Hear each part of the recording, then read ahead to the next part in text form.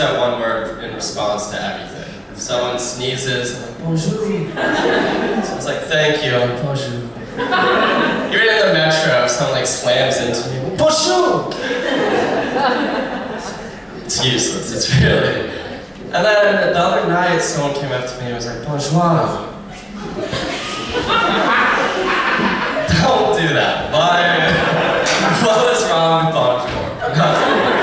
It was absolutely. And people are like, no, it's just a different way of saying hello. It's saying hello, like, you know, in America, you say good evening. I've never said good evening. Like, if someone walked into my home and was like, good evening, Jake, I'd be like, get out of my house. Like very uncomfortable. But it's really an arrogant thought to go to another country and be like, yeah, I don't think I need to learn any of the language. I'll make do.